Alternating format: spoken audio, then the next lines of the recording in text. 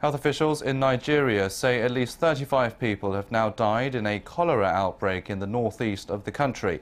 The death toll is up from the 21 reported earlier this week, and the number of suspected cholera cases is approaching 1,300.